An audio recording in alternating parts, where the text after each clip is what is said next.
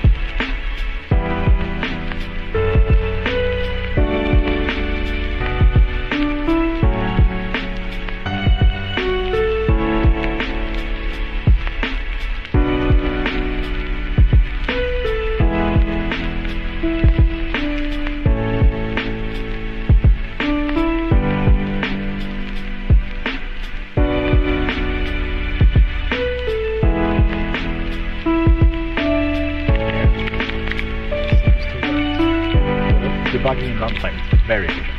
Yeah, you get kind of used to it. It's like getting good at searching.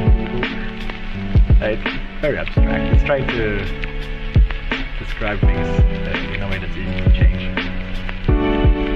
Yeah, I can do anything. We can make arrows explode when they hit the ground instead.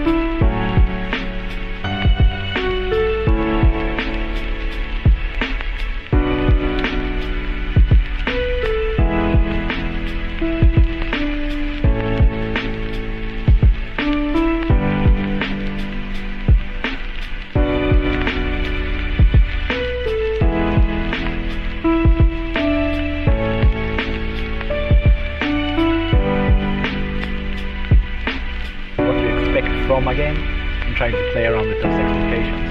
It's kind of the most fun part. We need to have exploding arrows. They're actually kind of fun.